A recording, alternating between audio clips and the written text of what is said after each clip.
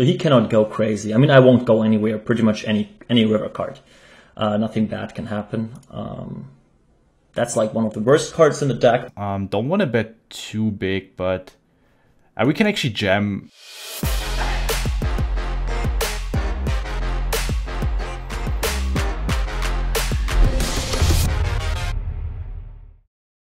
Today I have a special piece of content for you guys. I know this format already exists, but I was thinking, why not doing it online, play and explain from two different point of views.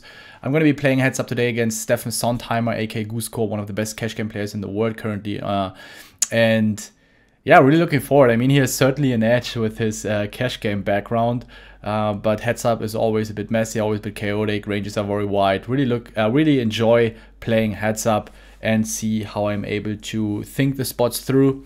And also a big shout out here to Natural 8, who were able to provide us with a private game on Natural 8 where we're able to fight against each other.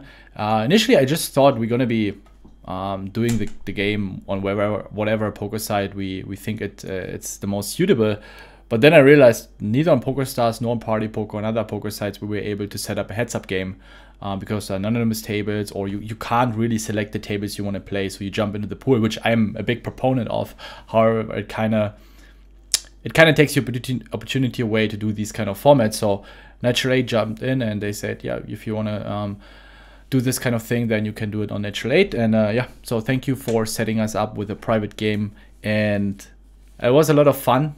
And yeah, if you enjoy this kind of format, then don't forget to like, don't forget to subscribe to the channel, and then enjoy the action. I actually don't mind leading this board for our range. Getting to fold some overcards.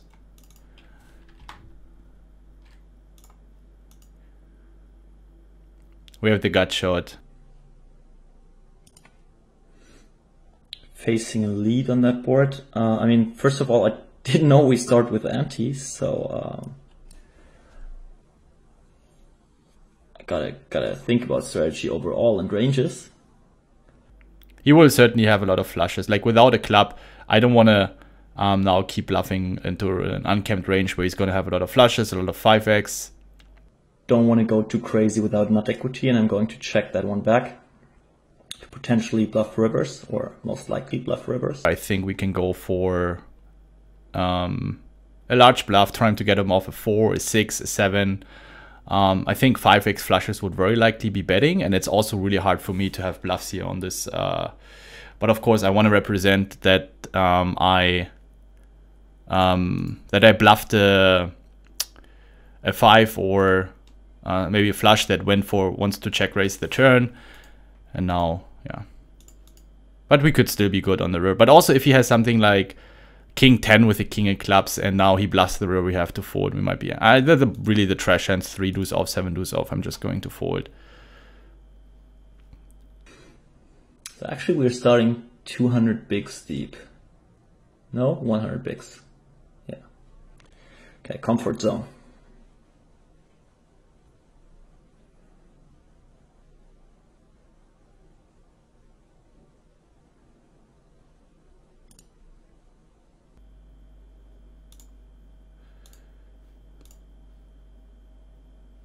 I'm going to check.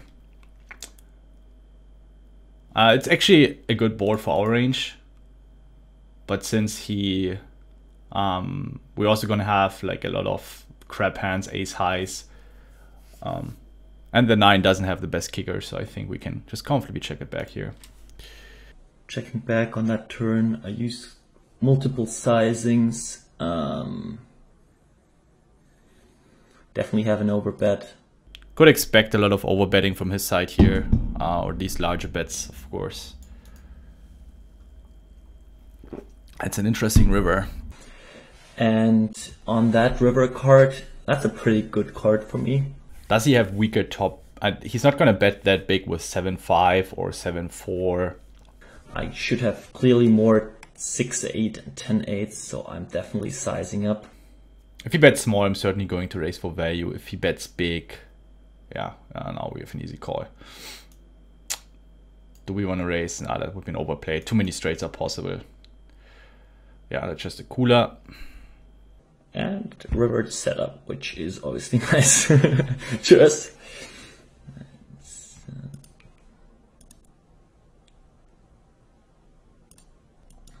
going to play a high c-bet frequency here on that board. I mean, my queen high does have showdown value. I would check without the diamond, would check some queen jack highs here. And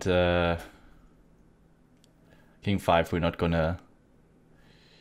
Even though, like, if I have a backdoor, then I would certainly peel.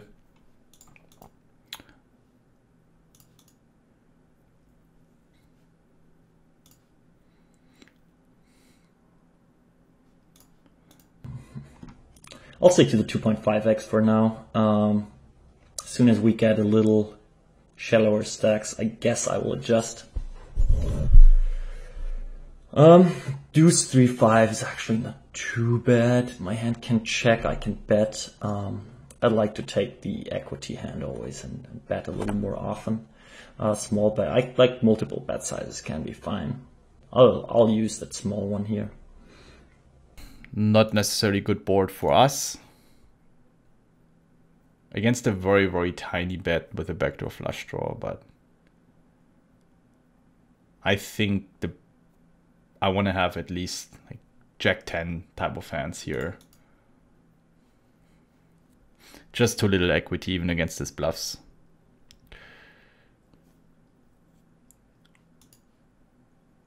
Oh, you must think I'm a total nit. So folding so many hands. But yeah, 9-5 off, I would be pip.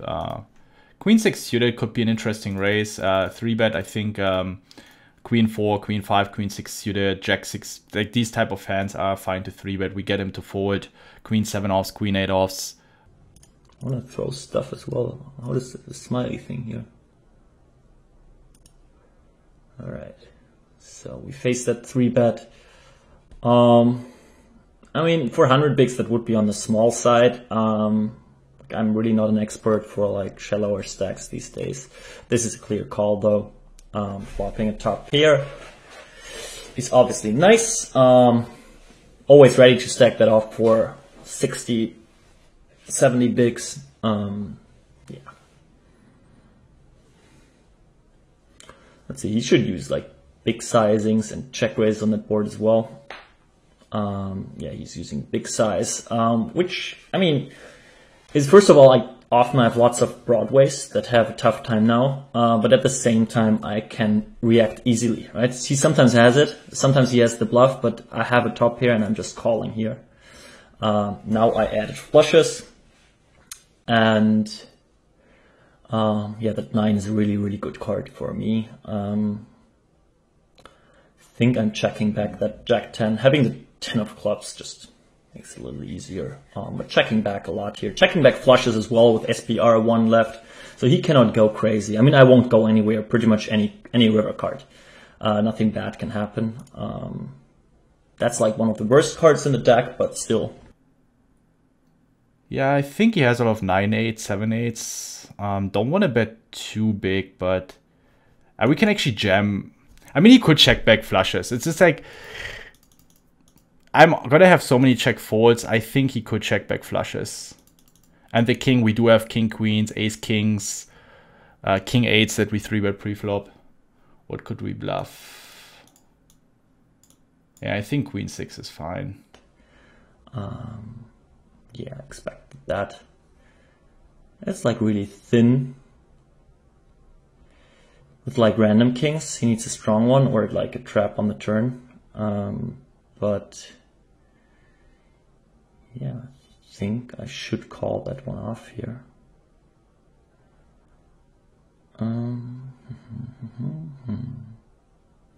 We have just so many worse hands. Gotta call that one. If he has it, he has it. But yeah, nice call. Nice call. Yeah, even tanks with this hand. Congratulations, you have reached the money, not for me. All right, how can we rebuy here?